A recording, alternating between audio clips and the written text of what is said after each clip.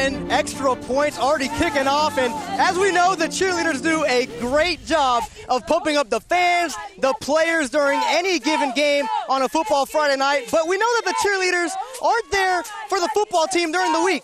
So who hypes them up during the practices? Well, that job is up to the one coach. And win is our main goal, right? At the end of the day, the team wants to win. You've heard the saying, it's not how you start, it's how you finish. But the Howard Huskies believe how you start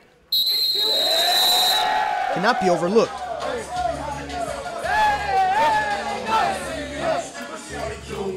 The Huskies are hyped. They start every practice the same and then hit the field ready to fly.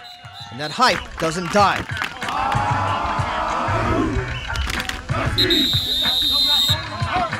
It's a tradition the team started last year, but now defensive backs coach LaRon Scott has added his own flair to how the Huskies warm up. Play together, up!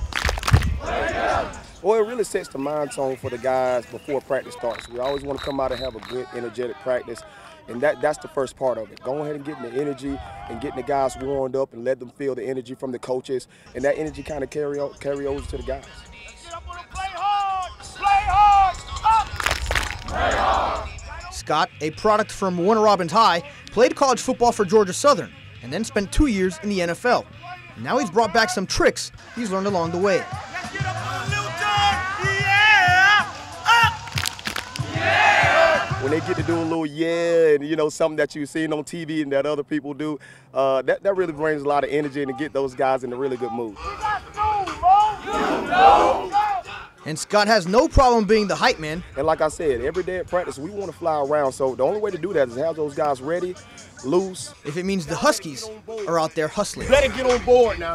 It's game week. Y'all in on me, 1, 2, 3.